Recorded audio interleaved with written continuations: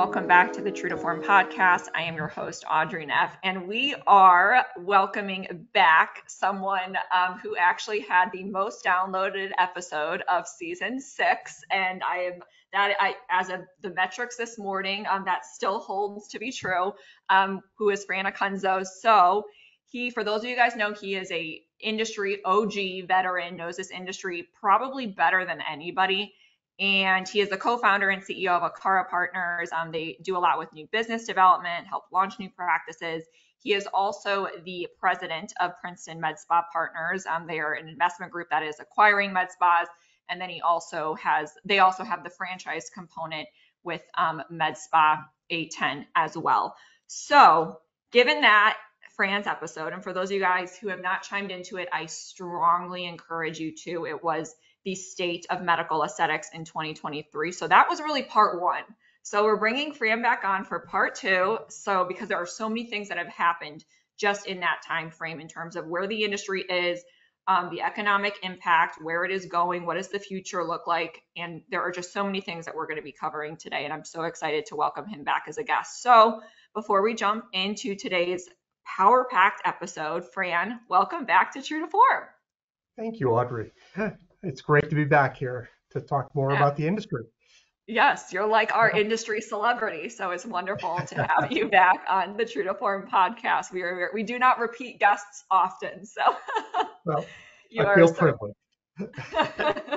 Definitely, but we're very grateful to have you. So a lot of you guys probably have noticed over the last year, let's say, there's been tons of things happening in the industry, both exciting and maybe a little uncertain, let's say. So lots of exciting things going on in terms of industry growth, market size, projected continual compound annual growth rate through 2027.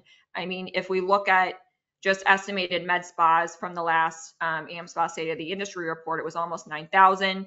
If we go to data from Medical Insights in 2022, it was a $17.8 billion global industry, and we will see that double-digit growth continuing on. We definitely have low market penetration.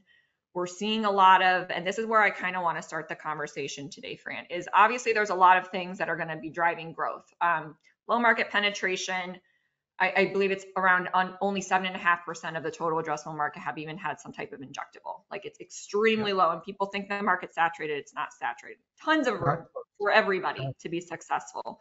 But something that is very, very prominent that unless you live under a rock, I'm sure all of us have been seeing is what we refer to as industry consolidation. And I'm going to let Fran unpack this because it's very prominent in our industry and it's not going away. It's just getting started. So one of the major things that will be driving growth is consolidation. And if you look at the industry, it's a very fragmented industry. Very few practices compared to the whole number have been quote unquote consolidated, which would really equate to being, backed by an investment group, PE, a franchise, or some type of de novo build, let's say. So Fran, I'm going to let you kind of take it from here because so much has been going on with the industry. It's an exciting time for all of us, but we all are seeing the investment community kind of trickle in and franchises open up every single day in the medical aesthetic industry. So you are obviously super knowledgeable about this. So please talk to us about what has been going on since the last time that we talked to you back in March. Okay. Well, franchises continue to grow. I don't know of any really new players right now on the franchise side that have jumped in the market, but the ones that are in the market already, such as Medspa 10 and VO and a few of the others, they've continued to grow and have been successful. So we see that happening. We know that's part of the growth, part of the consolidation. What we really see happening is the private investment groups, whether they be private equity or just a collective group of private investors, grow through consolidation, grow the industry through consolidation. They are going out paying what I consider fair prices for these med spas. And it was the timing was right because people who have opened medical spas, own medical spas, they're at the point of retirement. They're at the point where they've got into it, but decided, you know, I'm a provider. I don't want to be a business person. And so, after 5 years or 7 years or whatever, they want out. So there are many locations that want to be consolidated. Um, they don't have to worry about the marketing. They don't have to worry about the accounting. They don't have to worry about bulk purchasing, all taken care of for them.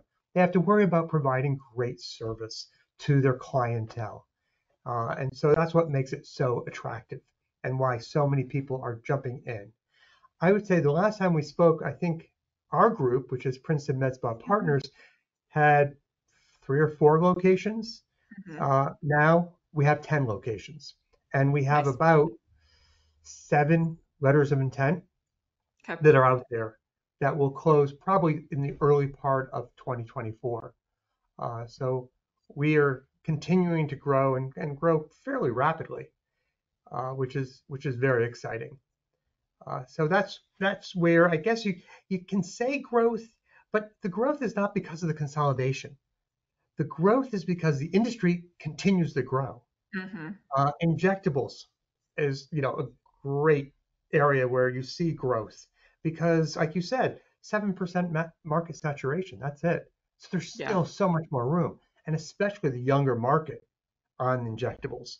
They're jumping in the 25-year-old to 35-year-old, that age range, and younger, Yep. jumping in to have injectables done for lips and other parts of the face for fillers. Less on the Botox, but even so, there's still a certain amount of Botox.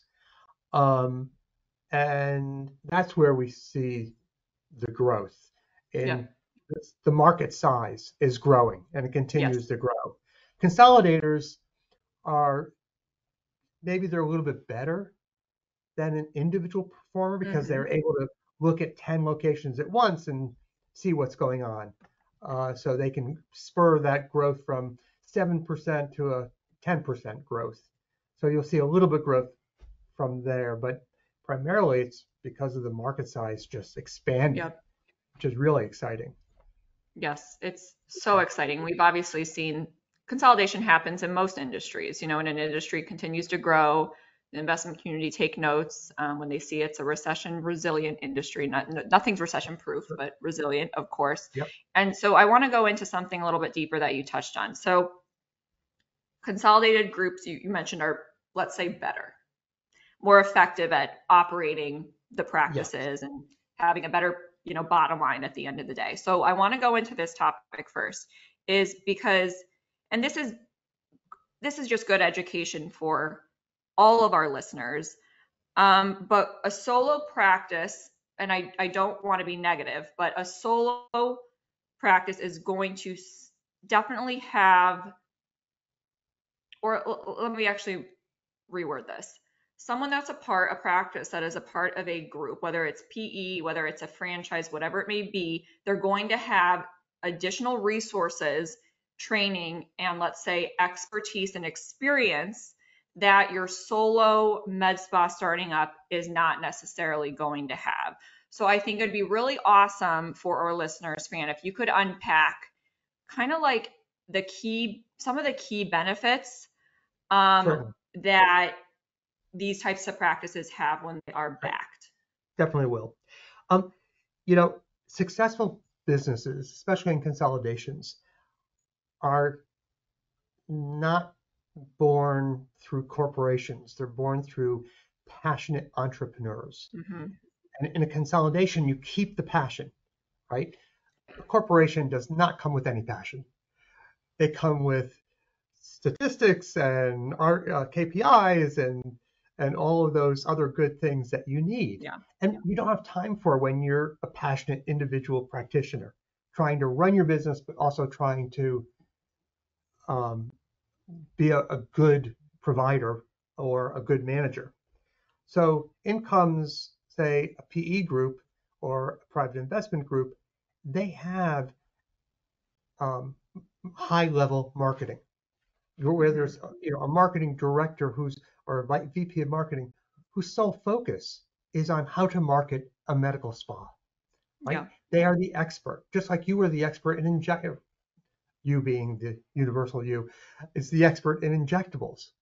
Mm. They are also, they have accounting, and they are Yeah. able to, that is just where you take away the work. So the location just doesn't have to be worrying about it. So the burden of, I've got to close my books, I've got to make sure that everything's being accounted for properly, that's taken away. They have group buying. You Hmm. can't go to Allergan and say, hey, look, here I have $10 million I need this year when you're a single practitioner. There's very few, if any, of single practitioners that buy that much and more from a group like Allergan, Merz, Galderma. So you have that benefit as well, and they can negotiate and get more points off of the cost of goods, which drop right to the bottom line, thus improving the Yeah. bottom line. Coming in with software, and Patient Now is such a great example. You do multi-site so well, probably one of the best in the industry, and they can come in with a Patient Now, collectively put it all together, and by looking at all of the locations at the same time, as far as sales numbers and cost numbers, you can just improve Yeah. that much better. You have locations, best practices. You have locations with best practices. You can take those best practices and you can spread them throughout the whole system Hmm. that you couldn't do as a sole practitioner. So there's so many benefits from a financial standpoint and from a personal standpoint in being part of a consolidation. You can often, these consolidations allow you to stay in. So you can roll in equity and Yep. maintain 20% ownership, where the next time they sell, could be 5 years from now, you make that much more because they were doing it that much better. Hmm. So it's very attractive. And the fact is, during those 5 years, you didn't worry about that stuff. You worried about the next client coming in the door and Yeah. making sure they were taken care of, whether you're a provider or a manager. Yeah. Definitely. And I want you to go a little into, because you touched on something that I think is a big value add. For people that are in, let's say they've been open for a while, they're considering retiring, exiting their business, and they're like, okay, what am I going to do? Who am I going to sell it to? How do I choose who is the right partner? Let's use that term for Yep. my practice. And they just don't really know where to start. Like, what would be your advice to them? You know, it really comes down to take a look at what industry expertise they have. So they're not coming in as a group with no industry expertise. They understand your business, or at least Yeah. there's people within the organization that understand your business and they're sensitive to the needs of the business. That's really important. Yeah. Take a look, of course, at price, but price isn't everything, especially if you're rolling in equity. Yep. Because Hmm. if there's industry expertise that is going to help prove you success or make you successful, more successful over time, you're going to make more money on the equity you rolled in. So that's really important. So price, is it important? Yes, but they're all going to price around the same amount. It's not as if one is going to be $5 million Right. and the other is going to give you 9 million. It Yep. really doesn't happen that way. One might be 5 million, the other 5.7 million. All right, that's first thing to look at. Second thing, who's on the team? Talk to the people they sold to. Find out from them how smoothly the transaction went. Make sure they can transact, because we've seen it where they put in offers, they go through a due diligence process, and they're not capable or able to transact at the end. Really important. And you learn that by talking to the people they've already transacted with. Yeah. And also, if I recall correctly, when Princeton's acquiring these practices, you guys aren't rebranding them necessarily. You guys are still letting them Yep. operate with the brand that initially made them successful in the first place, correct? The two things that we're really buying is brand and team. You put the Yeah. brand and the team together, that's what you get the clientele, right? Yep. And that's how you keep the clientele. So we go in, the two most precious items that are in a business are take care of that team and cherish the brand, Yeah. coddle it. So that's our approach. Yeah, absolutely. And obviously it's working. It's amazing and congrats to you guys to see that, the last time we talked, it was a couple and now Yeah. you guys have 10 locations and And 7 letters of intent. So you guys you're on the rise. It's so exciting to see and obviously just knowing you and know the expertise that you bring to the industry, you guys are obviously a phenomenal group to partner with, to exit your business with, roll over that equity. I thought you touched on some really powerful points. So looking for someone you're going to sell to, let's say in simple terms, right? Industry expertise, big, totally agree. Like the medical spa industry, like medical spas is a very complex business if you think it about it. really Like is. it really is because there's the medical component of it. If that medical was ripped out of there, it'd be a much more simpler, less complex business. But because we have that medical component, it's actually a complex business. So finding the right investment groups, whether they're PE backed or not, to partner with, let's say, to sell your business to, and you stay on contractually, you have equity that rolls over, and that's all great. But finding someone that is specialized in this industry, because it is a very complex industry, talking to the team culture, like too, like you want to partner with someone who's going to have a similar culture to the way that you run your own practice. So Most I definitely. love that you said the two things you are buying. You're not buying the practice, like you're buying that Yep. brand that they've built over time and their team. And I just hearing that, I think that's such a big selling point to anyone that's in their exit stage, they're looking to retire because that is big. And I feel like a lot of times certain groups they buy and then they just kind of rip They everything move, out that yeah, was they working. move on or whatever. Hmm. I mean, as an entrepreneur, these are small entrepreneurial owners, and Yep. those are the two things that are important to them. The ones that are successful realized along the way that it was all about the team and it was all about the brand. Yeah. And they held the torch for those two things and focused in that direction. And they were very successful, and those are the ones we want to buy, are Yeah. successful medical spas. Definitely. And I'm Yeah. actually curious now too, like when you guys I assume practices reach out to you guys every day. Obviously you have a big name in the industry. What are some specific things, obviously EBITDA and stuff like that, but like beyond that, like inside the practice, I'm curious how you guys go about, I don't want to say interviewing, but how you go through that process of learning about the inner workings of the practice. There's a series of due diligence. So we do all of the practical items, tax due diligence. Yeah. Uh, we do financial due diligence. Thus, we prove out the numbers they presented in their financial statements are Hmm. accurate, true and accurate. We conduct marketing due diligence and we conduct operating due diligence. So we go in, see, and we don't interface with the team because typically the team doesn't know we're Right. acquiring. Yep. It's kept quiet, and it should be kept quiet. Yeah. If something falls apart in the very end, in the 11th hour, you don't want the team thinking that all they want to do is sell.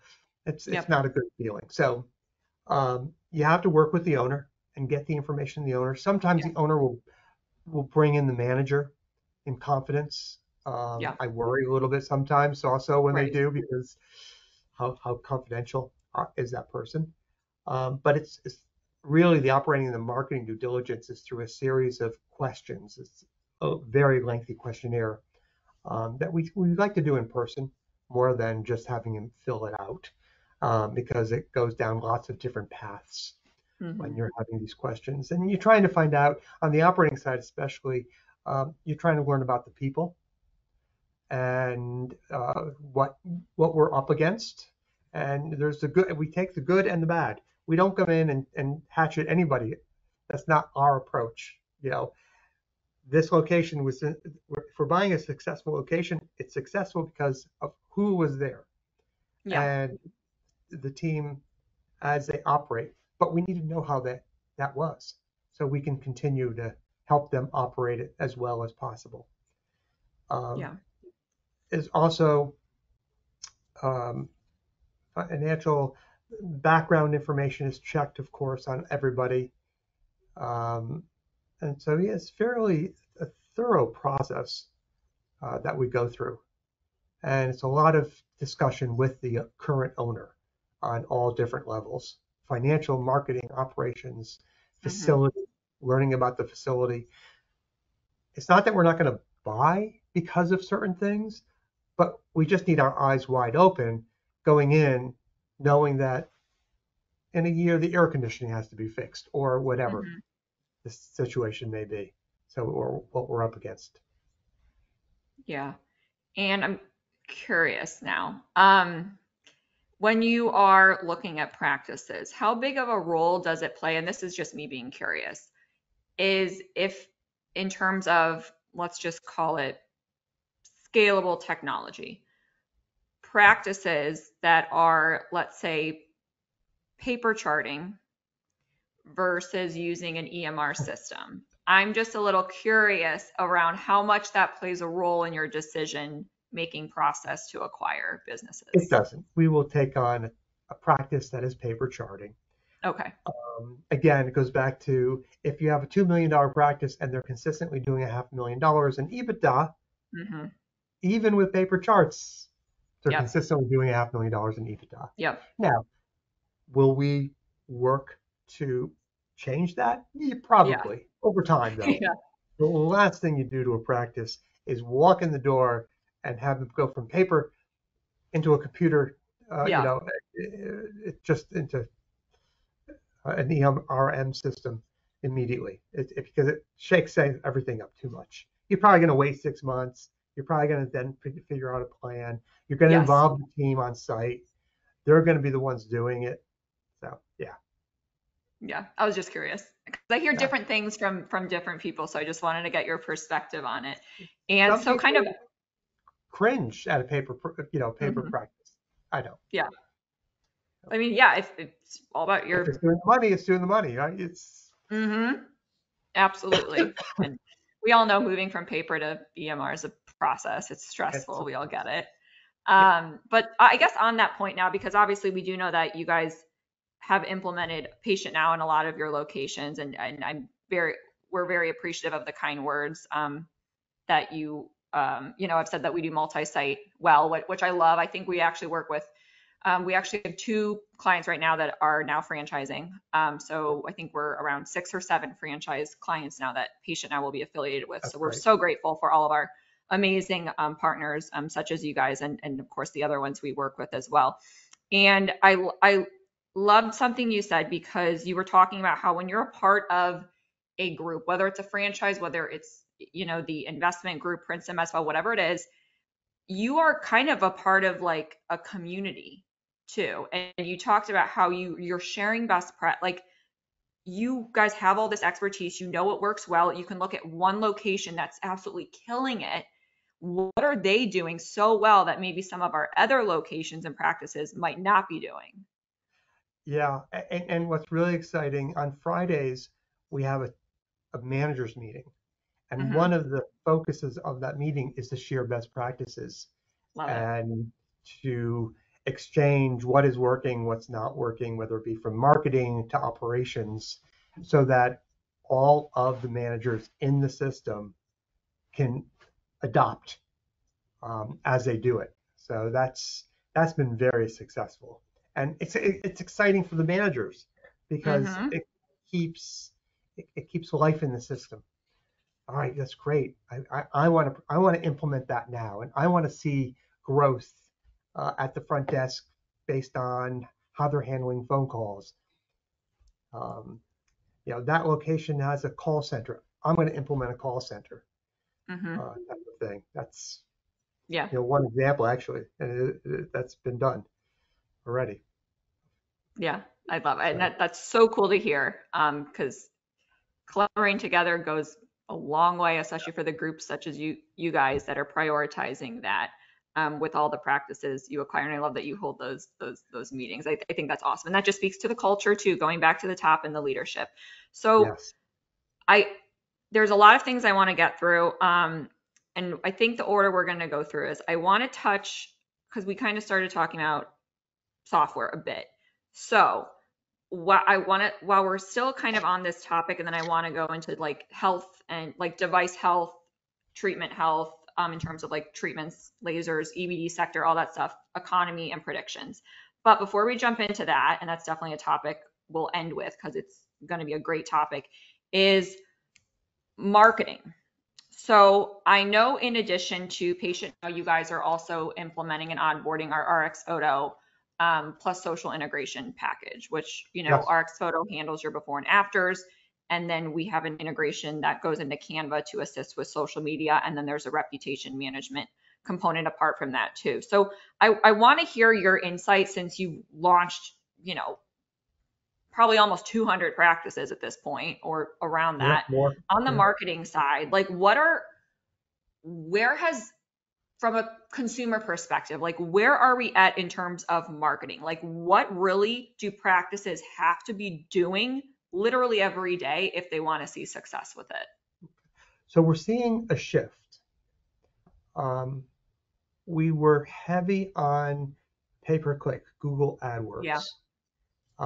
We're still doing Google AdWords. There is still a place for it, but it's migrating now over to Facebook and Instagram, TikTok ads, Mm-hmm.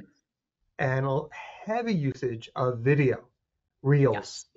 right?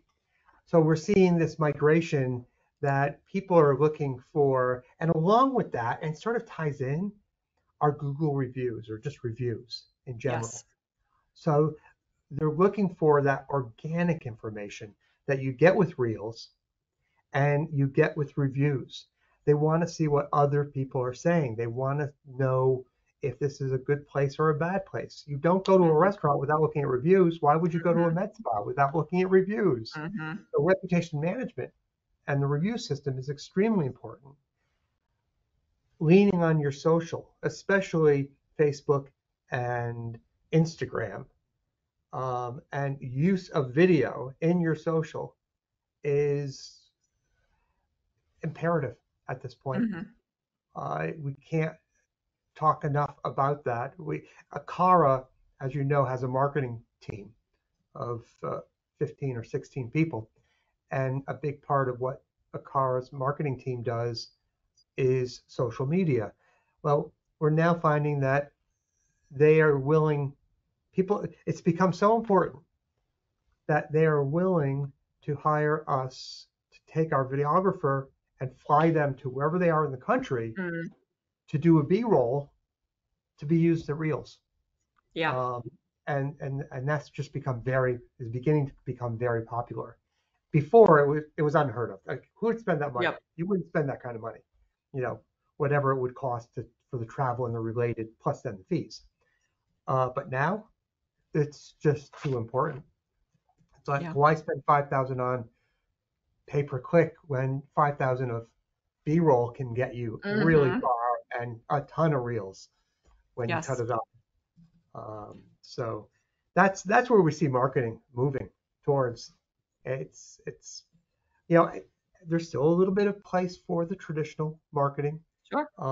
and there's still a place for paid ads, but really it comes down to social. Newsletters, of course, still very strong. Additional web content like blogs, very Mm-hmm. strong. But Yes. those blogs have reels in them. They're animated, they're live. It's not just a static page. It has something to look at, Yeah. flip to, or jump over to. Yep. So that's really important. Yeah. Engaging. Couldn't agree more. The word engaging. Like reading a post in a newsletter without anything is not really that engaging. Mm-hmm. It's somewhat, but when you have the ability to have the visual in there and they can listen to it and they can see it and then they can read it if they want to read it, that's great. Yeah. that Totally. drive people in the door. Yeah. And the one word that like sticks out at me, engaging, yeah, that's the big thing. And that's where we have certainly migrated over to, which is why these are everything you touched on is critical, and they all play a different role, and you need to be doing all of them. And the word that keeps going back into my head is what's residual. So you mentioned PPC, like that's not residual because as soon as you stop paying Google, it stops, right? Yep. So A faucet. You turn it on, turn it off. exactly. So long term, is that a long term strategy? No, it's a short term strategy to get leads in the door right away for whatever you buy a new piece of capital equipment, whatever it is, sure. But long term, that's not residual. So what is residual? Everything you just touched on, Fran.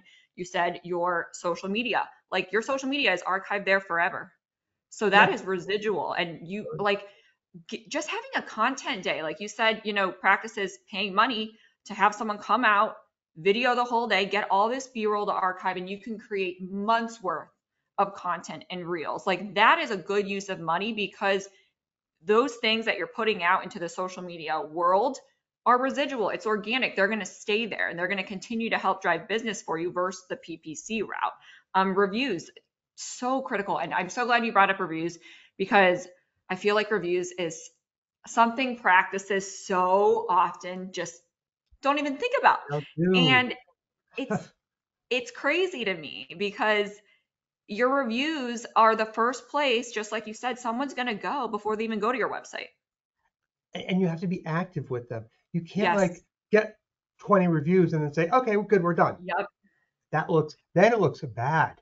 It looks like, Yes. why is this place been quiet for the past 6 months? You've just got Hmm. to have a continual flow of reviews, even if it's just they dwindle in. That's better than them stopping. So, if Yes. you have 3 or 4 a month, fine, but they're coming in consistently every month, Yes. new reviews. And take that and the sharing of information on the internet and in every way in which you market your location is so important. You can take a reel, it could be on your website, it could be in a blog, it could be on Insta, on Facebook. Um, a review can be on Insta, on Facebook, on your website, in your newsletter. Yeah. Do things with it. This is all, Yes. I call it fodder. It's fodder for the marketing machine. Yeah. Um, every piece of information you get, use it on all your communication Yes. devices. Yes. Yeah. Repurpose everything. Couldn't agree more on that. And yeah, like even on the reviews thing, I feel like something else I want to add is everyone going to get a negative review at some point? Yeah. Like no one's Of course. perfect. And the Yeah. only way to level the playing field with that is to constantly have positive reviews pumping out in your practice that are consistent to kind of level that back down. Exactly. Yeah. And negative reviews, they will lose you business if you don't have a strategy in place of constantly pushing out those Yeah. positive reviews. Yep. And But one also, negative review yeah, against 10 positive, that's not, no yes, one looks at that and says, oh, I shouldn't go there. They look at the 9 positive and say, oh, yes, place is good. This person didn't have a good experience, but 9 yeah, people did. exactly, exactly. And like people know everyone's going to get a negative review. Like honestly, from my perspective, if I saw a business that had 500 reviews and there was not one negative, Don't don't you worry. Like, what are they? sketchy. Stacking Yeah, the like deck? I'm like, How sketchy this is seems like this? fake and No one's disingenuous perfect. and not authentic. Which is why like people should, you guys are, everyone listening, like you're gonna get a negative review. It's a-okay. It Yeah. happens. Whether it was your fault as the practice or a crazy It's patient, whatever it is, if you just have that strategy in place of continually pushing out reviews from the people who love you in your practice, and if done the right way, you have the right technology in place, you yeah. ask in a genuine and authentic way, you will drive more reviews. I couldn't agree more because reviews are, it's like just like you said, it's organic things that people are looking at now. Social media, reviews, SEO, yeah, that's critical to rank your website or specifically Yeah. pages within your Or you're website. found. The Yep. pages, yeah. Um, And don't be afraid to ask for the reviews. And that's yeah, where that really just I cringe when yes, I hear somebody say, I'm not going to ask because then you get negative and you get positive. No, you are going to ask. You're going to ask Yes. consistently. And every new person that walks in your door, you should ask. Yes. And Absolutely. if you're doing your job right, 9 out of 10 times it'll be a positive review. Yeah. Totally So agree. And just maybe this comes back to like a training perspective too. Like you have a talk track in place. So this is when we're going to ask patients for reviews. This is how we're going to ask them, just asking in a genuine and authentic way, saying, yeah, Susan, your skin looks phenomenal. Oh my gosh, it's been wonderful to treat you. In the next hour or two, you're going to be receiving an email, text message from our practice asking you to review us. It would mean the world to us if you would like review our business on Google. It would just mean everything. Like if you just and ask. if something happened that they didn't like, when you're asking, they'll tell you, Yes. and you'll fix it before it gets to a negative review. Hmm. That's the best part about it. And same thing even Exactly. with reviews when you send it out. When somebody comes back and says something negative, before it gets public, you have a chance to fix it.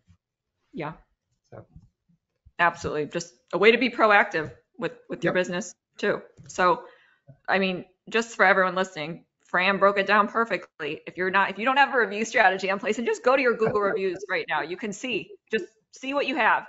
If you have 20, you have a lot of work to do. If you have 100 plus, you're on the right train, but don't Looking good. stop. Like, yeah, Yep. looking good. From a consumer perception too, like triple digits is just what instantly builds more trust. And It sure does. that would go for anyone, like 56 compared to 256. Look at your competitors Yeah. and see how many reviews and what level of stars they have. If they're Yeah. showing 180 reviews, 4.3 stars, Hmm. well, you better You have some work to do. catch up and you better get at least a 4.3 or greater Yes, if you want to be definitely. competitive. Absolutely. Great points. And I promise you a ton of our listeners are probably like, oh crap, like looking at Yeah. their Google reviews right now. Because I just see it all the time and they could be the incredible provider, Yeah. but their reviews don't reflect that. And unfortunately, in the reality we live Going in, back to business. it's going to lose you business, especially when you start talking about the millennial generation too. Like millennials read reviews and they look at photos. Those are like two of the biggest things. Yep. And they trust reviews and photos of complete strangers. And some people that might rub them the wrong way, but that's just the That's how it reality is. of the world that we live in. And Yeah. actually, now on the millennial topic, because this kind of moves me over to let's talk a little bit about the services, treatments of the different sectors in the industry. Primarily, let's do like EBD, so energy-based devices and injectables. Like those are obviously two core segments of the medical aesthetic industry. Yes. What have you seen in terms of like things that are trending or innovations in both of those sectors? Maybe we start with injectables first, and then we'll go into energy-based devices. Anything that you see that's been changing with the entrance of younger generations Yeah. too coming into the Definitely. market? With the entrance of younger groups, and that is for sure happening, Yeah. um, we definitely see people being more adventurous. Before, the older individual that knew Botox wants Botox. But there's a lot of toxins on the market now, and there's a Hmm. lot of fillers on the market, and there's more and more um, as time goes on. And it's the younger market that's willing to try something new. Yeah. Um, Restylane, not Restylane, which is a filler, but Juvederm, I believe it's Juvederm who's Oh, trademarked. Jabot. Yes. So, you know, uh, these things the market size is not only getting bigger, but as it gets bigger, it's not just focused on Allergan. Nothing against Yeah. Allergan. They're still the behemoth in the Right. market. Hmm. They still got it down and they still were the first to Of market. So course. that's Of course. their position. But Yeah. there are other things coming on the market that people are liking to use, they like to use, and their consumers are saying, sure, they're willing. Before I found resistance, and it was difficult to enter the market with a new filler or a new toxin. That's gone away. Yeah. Um, I think that uh, that's going to help. Now, is it going to be a big part of the growth? Not for the moment, but it's going to be some of the growth, 10, 15% at least, um, where you have the big hitters, the Allergans, Galdermas, MERS, where most of the growth is happening versus the new entries.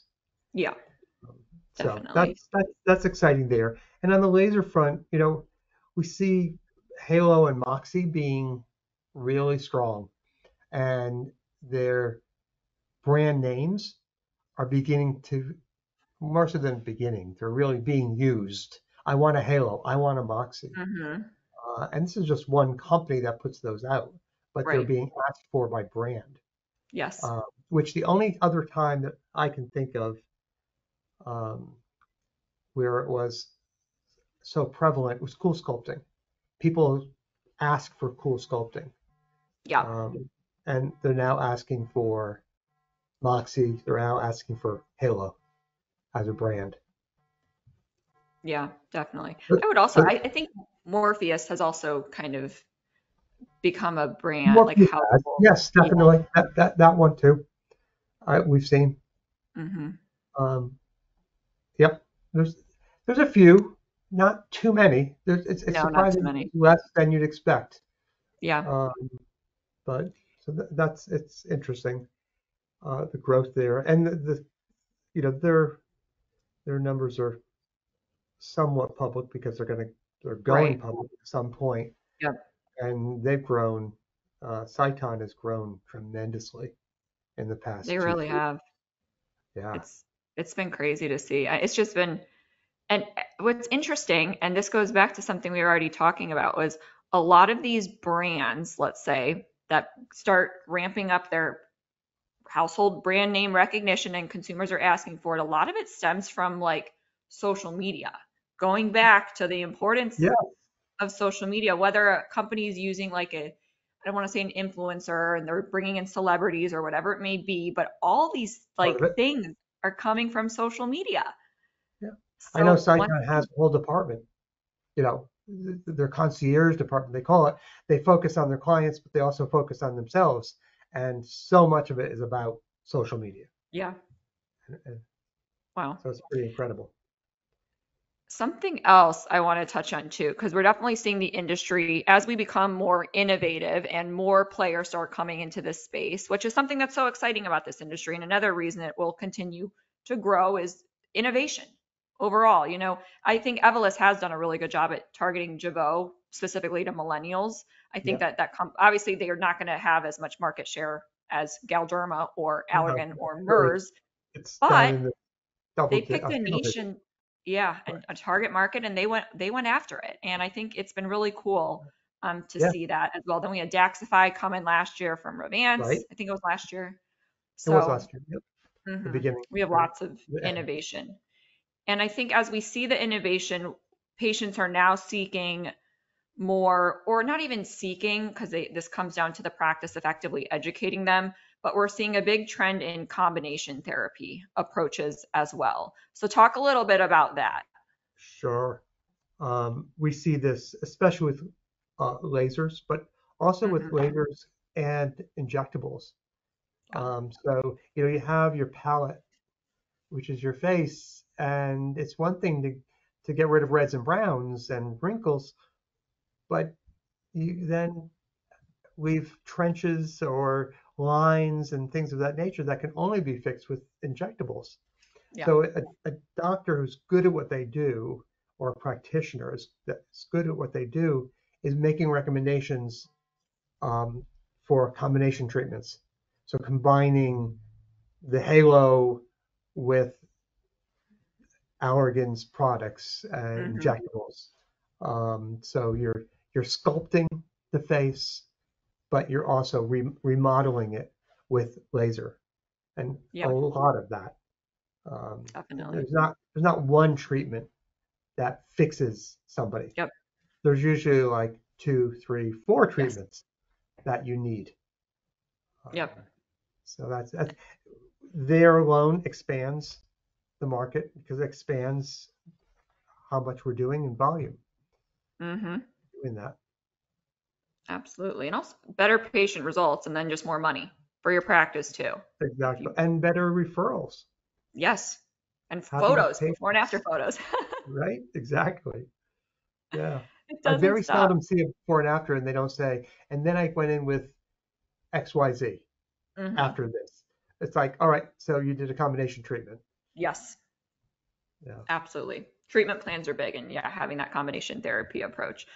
Yeah. So, and this was a topic we had to cover today is the next thing. And we're going to, however long this takes us to get through, it was something we definitely need to talk about since we have the expert with us today. And Fran, this has been such a wonderful conversation. I always I learn a lot from you.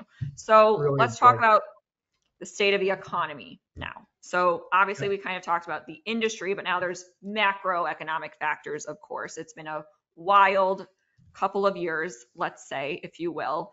And it's a discussion we can't avoid talking about, right? It's No, always at top of mind. So from your standpoint, in terms of an economic impact, has there been any type of economic impact on the medical aesthetic industry? I have seen zero impact on the locations that do it well.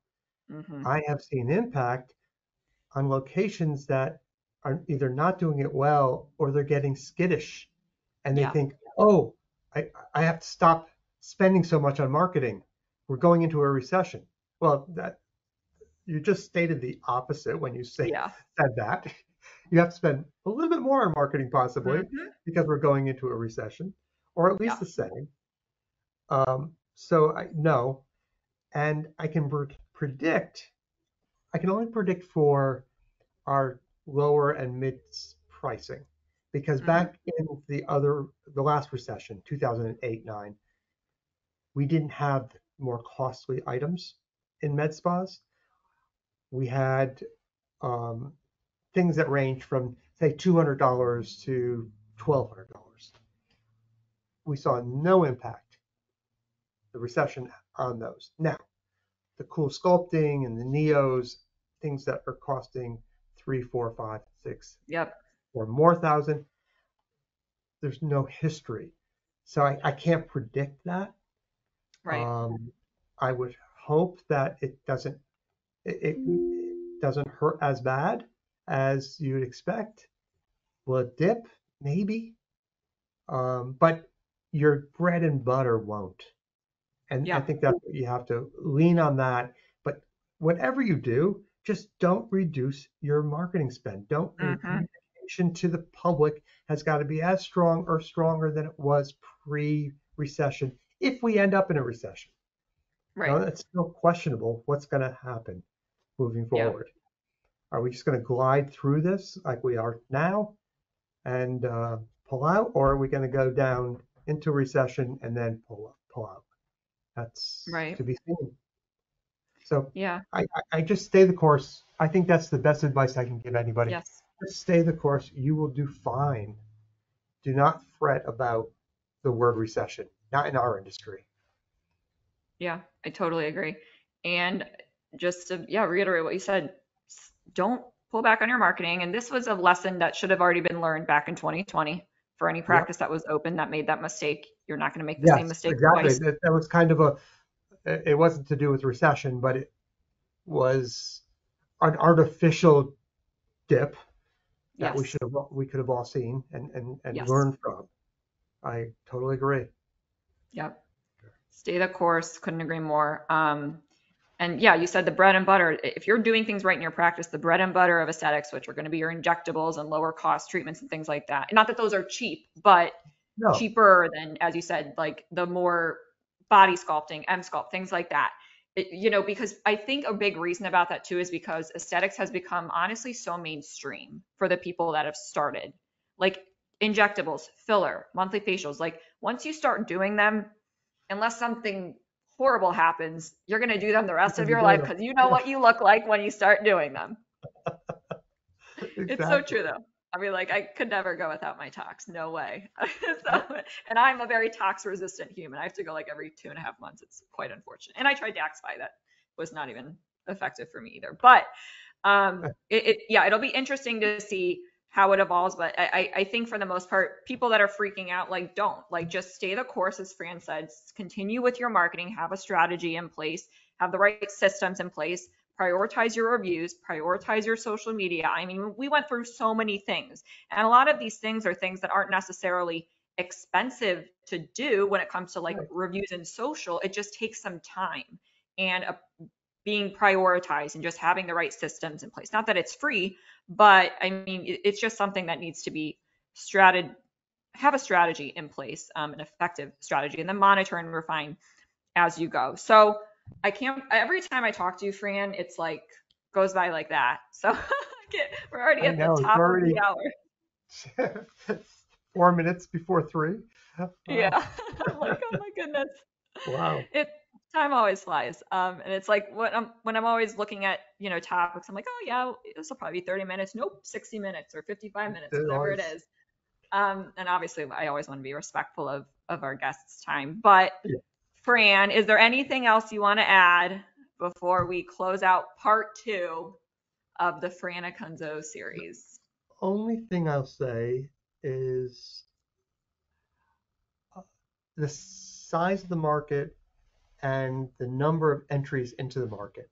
People say, whoa, isn't the market getting saturated? You brought it up at the beginning of this. It is Yep. so not saturated. Mm-hmm. You're looking at the fact, let's start with if you had 100 med spas, 50 of them, they're no good. Yep. Now, put them aside. 25 of them, they're not really doing it right. Another 25, okay, those are your competitors. That's who's Right. in the market and playing it right. So don't look at the overall market. Look at the ones that are doing it right, and you do it right too when you go to open your medical spa, and you will be successful. That's it. That's all. I'll Powerful leave you note with to that. end on. I love it. I know our listeners are going to love it. We're always grateful to get you on the True to Form podcast, Fran.